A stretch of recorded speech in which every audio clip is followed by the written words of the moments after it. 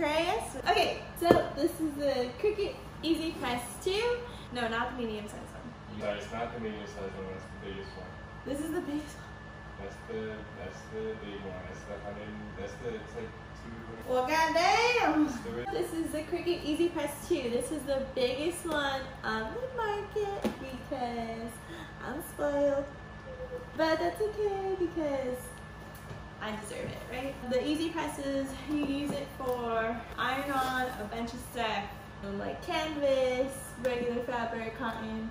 I'm not too sure, there's probably different, temperatures for different fabrics, of course, but we'll get there when we get there. Oh my god, this is so cute. Oh, it's for this. Oh, why are you so sweet? You are so thoughtful. I love you.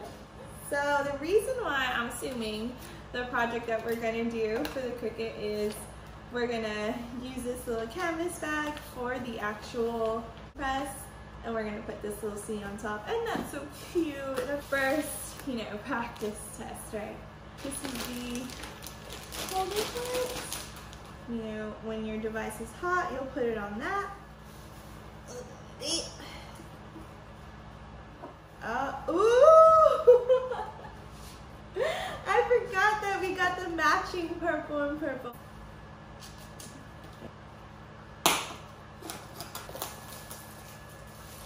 Okay, so this is it. This is the press.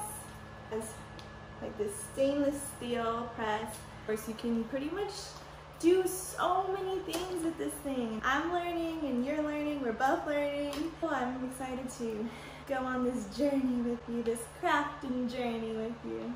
Yeah. Okay, probably shouldn't be doing that. Alright, first things first. Step 1. Plug in your machine and turn it on. To adjust the temperature on your Easy Press, you're going to simply press the temperature button and arrange the temperature to where you want it. Once it stops blinking, it's set. It's the same procedure for the time settings. Just press the clock, adjust the time, and it's set. Every type of fabric has its own settings, so make sure you do your research for the type of fabric you're working with. I'm going to use my Easy Press mat, but if you don't have one, never fear. You can always use a towel, just make sure you fold it at least 2 times. Next is preparing your fabric. Ironing the fabric allows it to become wrinkle-free and ensures the iron-on material will iron on correctly. Once your fabric is prepped, you're ready to place on your iron-on material. Make sure your iron-on material is exactly where you want it before you iron it. Making sure that the iron-on material is shiny side up is also very important. Once you're sure of the position, then you're ready to iron it. The first iron is for 30 seconds. You're going to firmly press the iron down on the fabric. Once you're done, you're going to flip the material over and iron the back side of the fabric for half the time. So here it was for 15 seconds. Next, we will let the iron-on material cool down, and then we're ready to peel it. Make sure you're peeling very slowly. I know it looks like I'm peeling it super fast, but in this video it's sped up, so I'm actually peeling it very slowly. And once you're done peeling it, you're all done!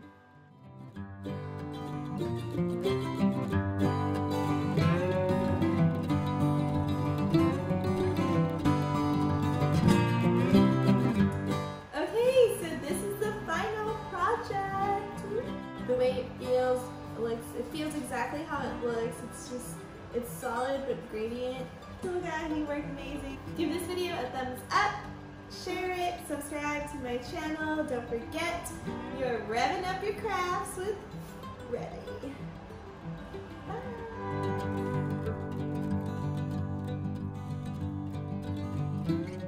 Yes, with Miss Revy herself and her. There you go.